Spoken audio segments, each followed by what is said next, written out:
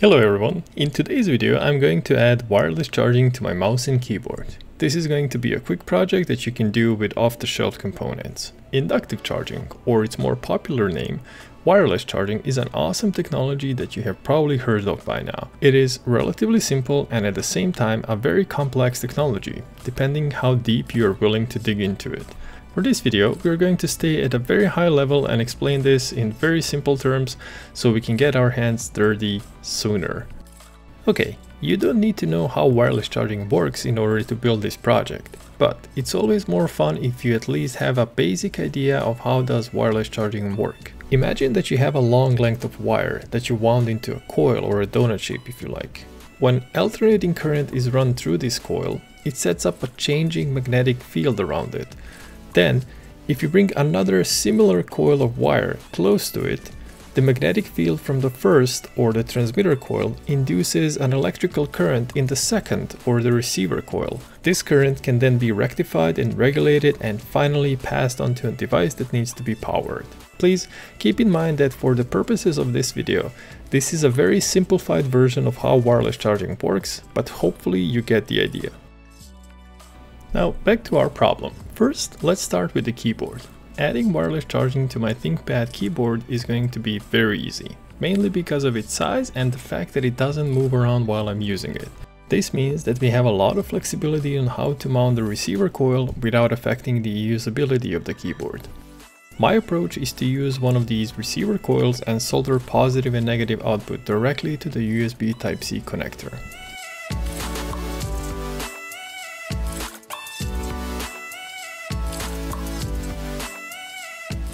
Then, connect that cable to my keyboard and hide the receiver coil underneath. Since I have a 3D printer, I also printed a small plastic enclosure to hold the coil, but some tape would work just as well. Okay, that was too easy and it shouldn't even void the warranty.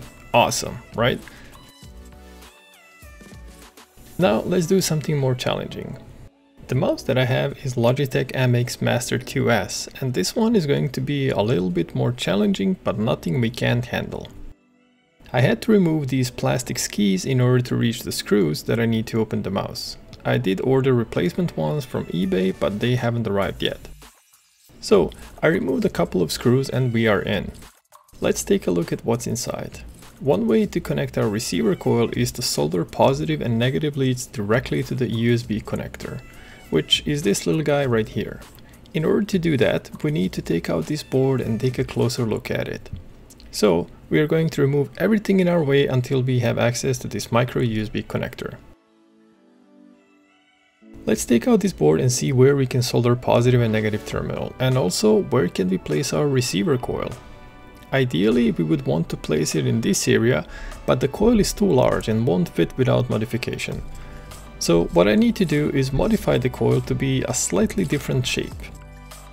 I'm going to use my soldering iron to remove the coil, and before we start modifying anything, let's take a look if this will even work through the enclosure of the mouse. Here you can see the transmitter coil underneath the mouse, and I'm placing the receiver coil on top to see if it works. And it does, we are still in business. Great. I also did some testing and figured out where I want my coil to live, and it's this area right here.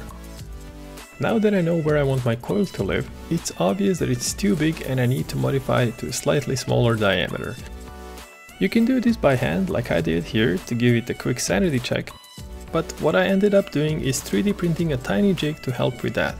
This allowed me to take this very long piece of wire, which is basically the receiver coil, just unspooled and wrap it in a bit more consistent way compared to the previous attempt. Okay, now that we have modified our coil, it's time to test if it will still work through the mouse enclosure. Doing a quick sanity check, and yes, it still works. That's awesome.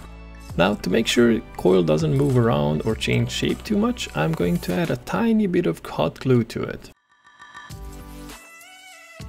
Okay, we need to solder our positive and negative leads to the USB connector. Instead of soldering to the connector directly, we can see that this USB decoupling capacitor C97 is not populated, which gives us a perfect place to solder to.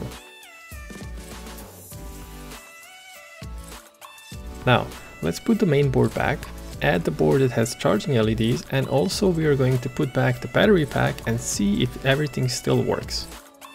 Connect the transmitter coil, green LED means it's ready, we place the mouse on the charger and it's charging. Awesome! Now we need to reassemble everything and make sure we don't break anything in the process. Okay, now that we have assembled everything back together, first step, let's power up the mouse and confirm it still works. Next step, let's check our wireless charging. It still works. Awesome! And that's it. Now we have a keyboard and mouse that support wireless charging. Awesome! If you already have a wireless charger, you could use it to charge your mouse and keyboard, or you could use one of these DIY ones and embed it in your desk or hide it under your mouse pad. There you have it, wireless charging for a keyboard and mouse. Thank you all for watching. If you reached this part of the video, thank you so much, and if you would like to support my channel, please hit that like button and consider subscribing, it really means a lot. Thank you all for watching, and I'll see you in the next one. Bye!